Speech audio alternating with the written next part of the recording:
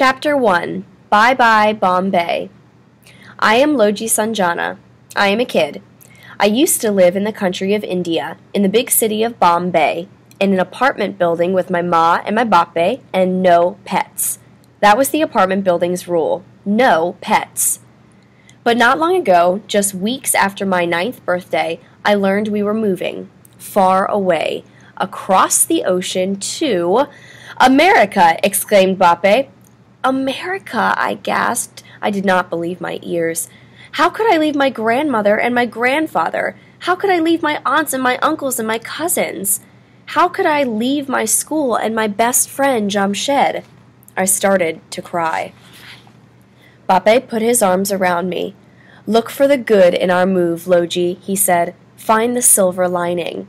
I blew my nose. What silver lining? I could not find any silver lining. It was my friend Jamshed who found some silver first. Lowji, he said, in America you can finally have a dog who will sleep on your bed, a dog who will play ball with you. Yes, I said, slowly beginning to find some silver too, and a cat.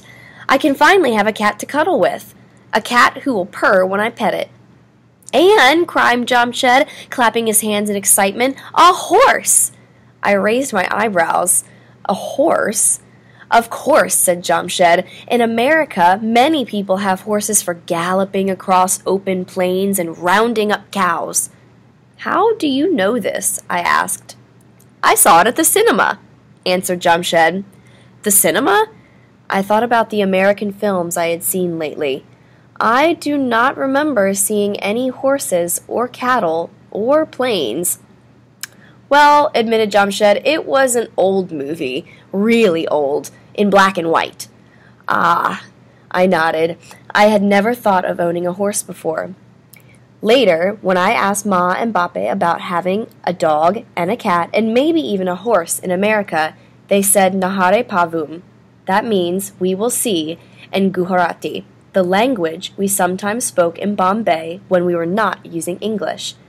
And so I came to America with high hopes of becoming a pet owner. And oh, how different things here are in America. Different clothes, different foods, different faces. One thing, however, has stayed the same. No pets are allowed in my new apartment either. I have already learned an American expression for how I feel about this. Bummer.